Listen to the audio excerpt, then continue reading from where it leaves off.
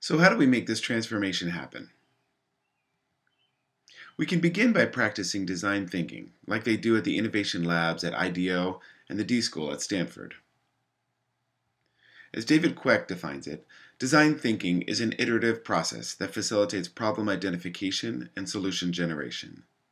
It is an approach to learning that is product-focused, uses empathy to identify problems, promotes a bias towards action, encourages ideation, and fosters active problem solving.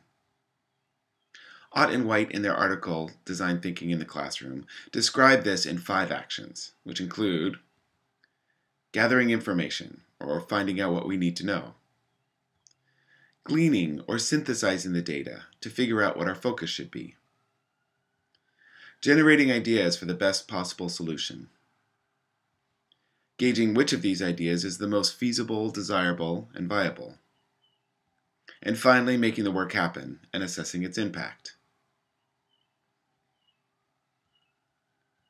To gather information, I recommend we survey all the important stakeholders, such as students, teachers, administrators, and parents, about their needs for the new Learning Commons.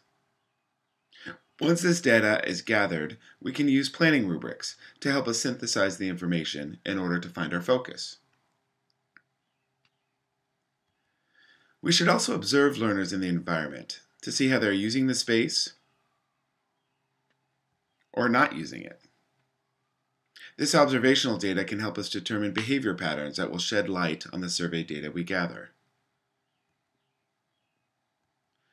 Once this data is gathered and synthesized, we need to bring together all the stakeholders to brainstorm how to move forward. There will be plenty to do, so it's important we prioritize what we fix first. Should we make the physical learning commons more flexible with different furniture? Or create a cadre of students to serve on a mouse squad to help us with our technology needs? Maybe we should try to have everyone create and post their online class calendars on the virtual learning commons.